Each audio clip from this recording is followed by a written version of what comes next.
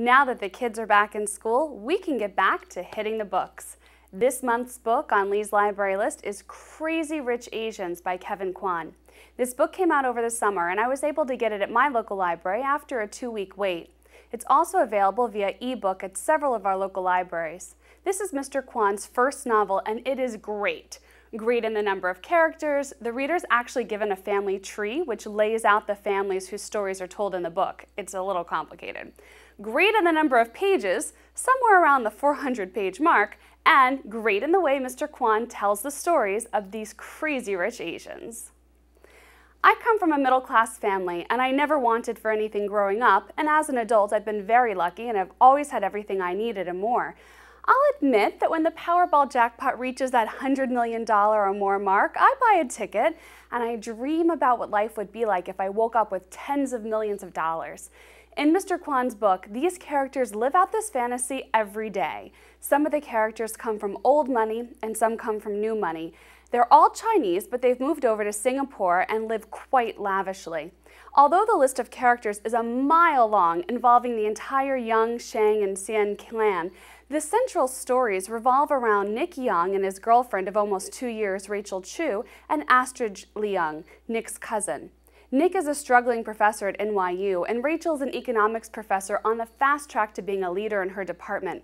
They live together, but until now there's been little talk of marriage, although after Nick invites Rachel to spend the summer with his family in Singapore so they can attend the wedding of his best friend, Rachel's friends, and especially her mother, think it's Nick's intention to propose. What Rachel doesn't know is that Nick's family is crazy rich, and they're crazy. They come from old money and believe strongly in keeping the bloodline pristine, meaning no ABC. American-born Chinese, don't worry, I didn't know it either. No ABC girl whose real estate mother came from an unknown family in China's mainland. When Rachel arrives in Singapore, she is shocked to see how the 1% live there. In her first week, she is whisked away to on a private jet to a private island to celebrate a bachelorette party. She meets Nick's family, all but a few who think she's a gold digger, and after attending a $40 million wedding, finds out that Nick does in fact want to propose, but is stopped by his meddling mother, who tells Rachel a secret about Rachel's father that sends her reeling into a spiral of depression. Also happening throughout all this drama is the drama in Astrid Leung's world. Astrid is described as a beautiful, sophisticated, intelligent woman who women want to be and men want to be with. She has tastes fitting of Princess Grace and the bank account that would make Bill Gates look poor. Astrid is married to a good-looking, hard-working, upper-class man, and together they have a beautiful little boy.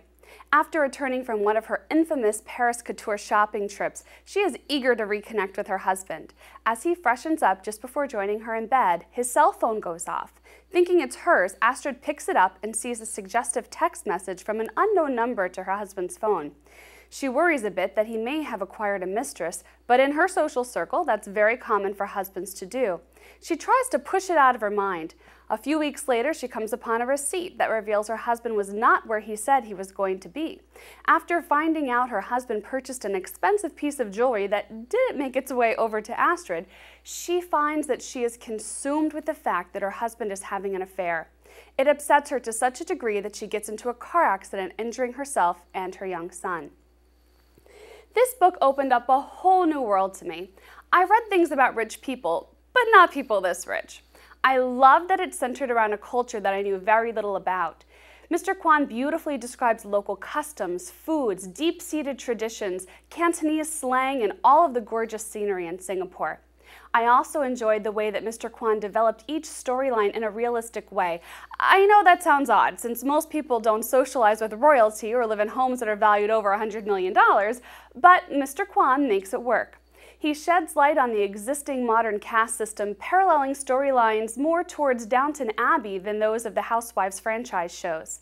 What I think you'll love most are the characters. He developed characters that you love to hate, like Nick's mom. Characters you'll just hate, like Nick's cousin Alistair, and characters that you'll love, like an ex-beau of Astrid's who does one of the sweetest, most romantic things I've ever heard of. I won't tell you what it was. You'll have to read the book to find out what I'm talking about. I recommend curling up on your favorite chair with the softest blanket and maybe a pumpkin spice latte as you read this book and let your DVR record all the new primetime shows premiering over the next few weeks. Each month this school year, I'll be reviewing a book for you so you can decide if it makes your library list. Next month, I'm reading Orange is the New Black by Piper Kerman. Don't forget to join in the conversation on Facebook where you can let me know your thoughts on the book and give a suggestion for what we should read next. I'm Leigh Pafford, and that's what's on my library list.